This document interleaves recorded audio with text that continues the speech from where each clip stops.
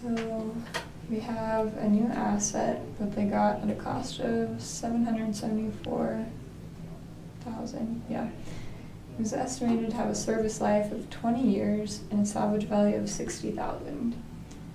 And we're just going to do part A, the sum of years digits. And the thing that makes this hard is that it was purchased on April 1st, not January 1st.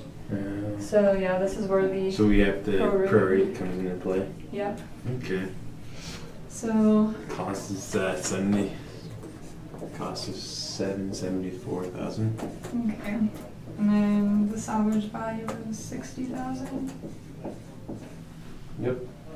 Okay. And then our estimated useful life. That was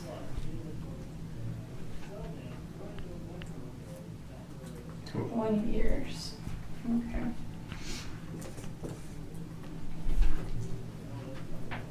So first we need to find our depreciable base, and we find that just by subtracting these two. And that'll be 714.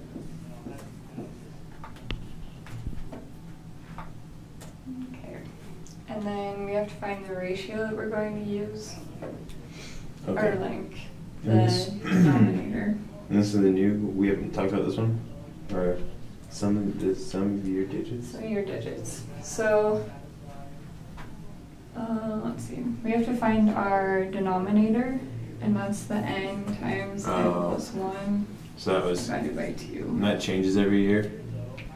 Yeah, it's going to start at 20 and then decrease each year until we reach 0, I guess. So I go 20 times 20 plus 1. Yeah.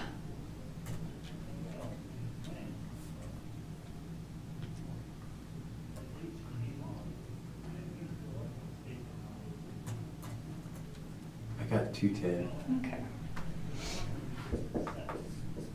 210. And then we're going to come down here and do our date. And then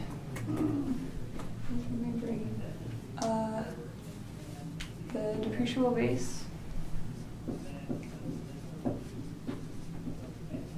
And our ratio. Okay, because, okay, gotcha. Okay.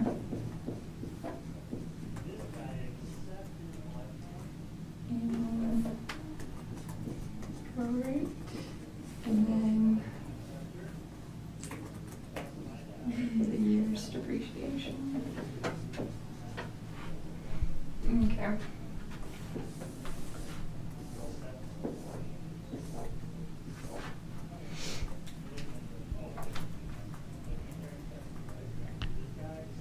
Okay, so this is for, I guess, 2012 and 2013. So our depreciable base is just going to be the 714, and that's not going to change. And then our ratio for this first year is going to be 20 divided by the 210. Wait a second. Oh, sorry. Let's see. So you got. Okay. Okay. Okay. And then we're going to multiply those together to get our annual depreciation.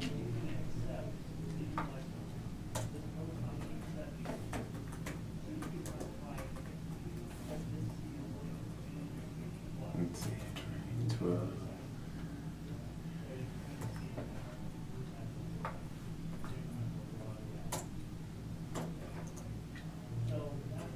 Is the 20 210? That's the date, or is that a? That's our ratio. Oh so yeah, we that's find right. the Oh, that's 210. right. That's right. I gotcha.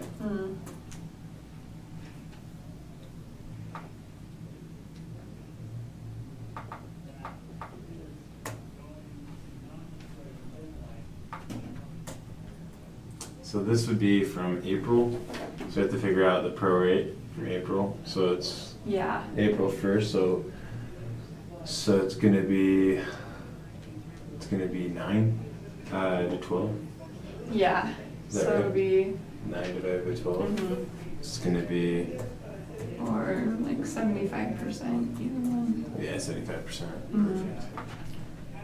And so, what you can either do in this case is find this annual amortization or depreciation, or you can just like ignore that column and just multiply the 714 times your ratio times your prorate to get your year's depreciation. It'll be the same either way.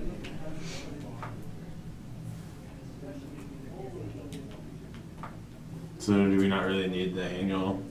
You don't have to have it, but if you did, you would only multiply the prorate times the annual amount. The annual is always times the. Okay. Yeah, because when you multiply these together, it's going to give you the annual. So this is just kind of splitting it up. But yeah, we can ignore the annual for now. And then 714. Is this one? Is the depreciable base change or it stays the same? It's going to stay the same. Okay.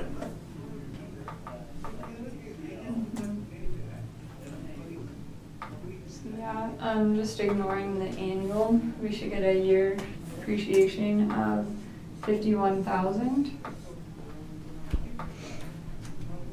And then for our next year, our depreciable base stays the same.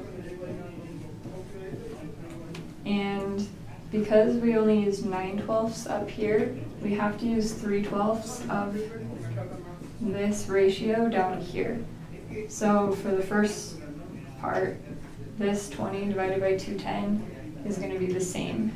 And then we're going to do a second, the second part of the ratio and make this 19 over 210.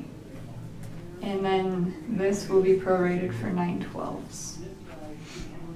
And so to get your total year's depreciation, you would just multiply both of those and then add it together there to get your total year's depreciation. Because, so it's still, you get the full year in You the get a next full part year. Yeah. Dang. Does it carry on to the next year too? Yeah. That makes It'll, it like, keep complicated, going. doesn't it? Yeah. Okay, cool. The January 1st ones are great. Yeah, they are. But yeah, that's a really important concept to know.